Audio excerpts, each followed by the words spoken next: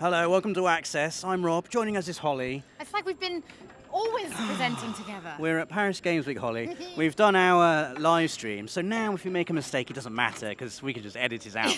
I can swear now. The pressure is off. But we're going to talk about 6 announcements from the Paris Games Week Media Showcase that blew us away, Hollie, because there was some amazing stuff. It was amazing because we finished the panel and they quickly grabbed us and ushered us into the room so we could watch it, and it was mesmerizing. It was amazing. So Hollie, you're going to kick things off with Concrete Genie, which is a brand new game. It looks amazing. Now we're gonna focus on the main show, not the pre-show that we did. But Concrete Genie for me, I was sat there just like this. Everything about that game spoke to me. Artistically, the way you brought things to life. I love having some of those experiences thrown in with the AAA games that I enjoy. You need that. You need to balance that. And I need to see more. I'm going to throw the whole hi, I work for PlayStation Access, can I see your game please thing at them at some point.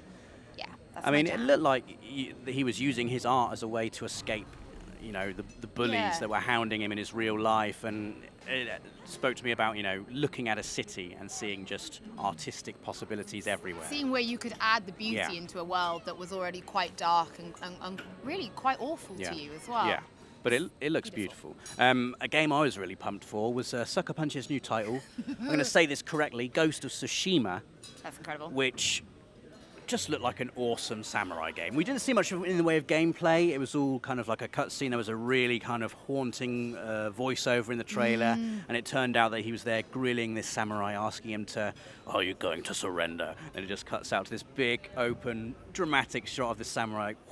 No, I'm not surrendering. You sure you weren't mocap for that, Rob? Yeah, it was me. It just looks badass.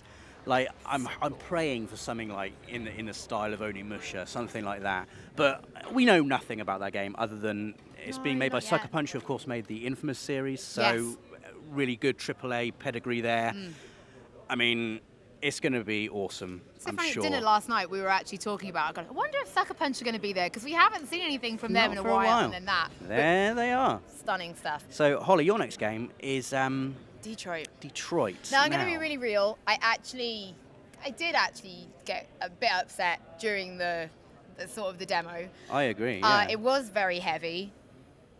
It was, however, incredible. Yeah. And it was also Kara as well. Yes. Because if you remember the tech demo as well, and everyone was like, please make that into a game, do something with it. This is actually us seeing her, the evolution of that tech demo actually into the final game, which was very incredible. It also really did hammer home the storytelling option.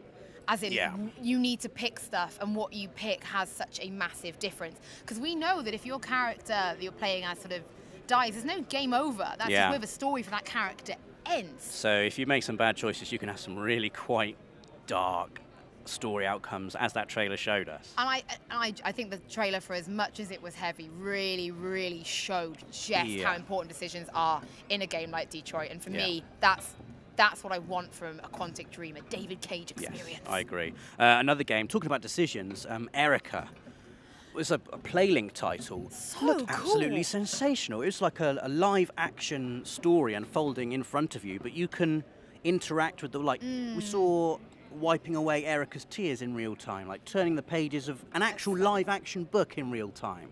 And to be able to do that kind of thing now on PS4 with PlayLink especially, it's incredibly exciting how you can, these kind of games, these decision-making games, and how involved you can become in these decisions. And obviously the style of it, the very cinematic style, the live action.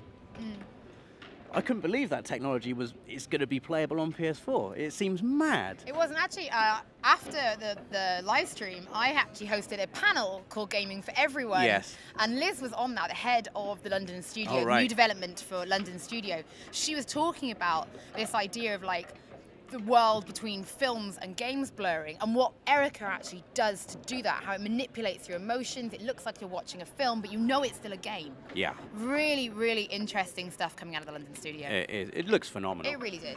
Hollie, your last game. What are you going to talk? Or it's not even a game, it's like a cool announcement. I'm obviously new to Monster Hunter, but I have been quite lucky to get up and close and personal with it. So I'm very, very excited for Monster Hunter World.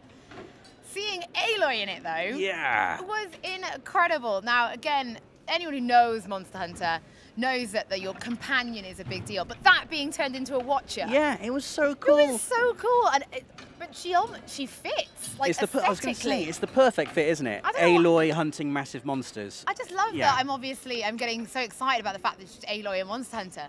But those two beautiful worlds smushing together, no, kiss, Yeah. is exactly Basically what I play want. Horizon all over again in the world of Monster Hunter world. Oh, you know what? I'm fine with that. Yes. I'm fine with that. Yeah, so am I. Now, your final one. The then, final Rob. one, we can't not talk about The Last of Us Part 2, which you don't need us to tell you is one of, if not the most highly anticipated PS4 Yes. exclusive incoming. That trailer was very surprising, very brutal. I mean, we know Last of Us is a very brutal kind of a game anyway. They don't shy away from showing quite graphic violence quite often, but that trailer, again, much like Detroit, was a hard watch. It was a hard watch. Because it was very visceral. Very visceral. Yeah, it really was. Very real. We were introduced to a load of new characters. We don't really know anything about the characters that were in the trailer. Joel and Ellie, I don't think we saw them. But yeah, just really interesting dynamic there. And they're basically saying, okay, you wanted more of The Last of Us? Here's some more Last of Us. How do you like this? In the eyes. Someone having their arms smashed to bits with a hammer. That was, yeah, that was. My arm still aches even from watching that. I mean, it's going to be incredible. But they're not shying away, are they, Naughty Dog? No. They're making a hardcore game. And obviously, it's hard. That detracted from, or not detracted, but, you know, maybe distracted from how incredible the facial animation and the performance capture was in it. It looked insanely good. That was next level. You know, you're talking about the real time with something like Erica. You almost couldn't tell the difference. No, there's the bit where they prodded the knife in that woman's midriff, and the way her stomach flexed. It looked completely was the best stomach flexing graphics I've ever seen. Stomach flex tech. Yeah. That's TM. what it's called. That's, TM, what it is now. Oh, that was a whirlwind, There we go. wasn't it? There's our whirlwind rundown of 6 moments from the Paris Games Week media showcase that blew us away. Yeah. Hopefully we're going to have some more in-depth, hands-on and looks at some of these games we've talked about over the coming days. Please do stay tuned. Please do subscribe so you don't miss anything from the world of PlayStation.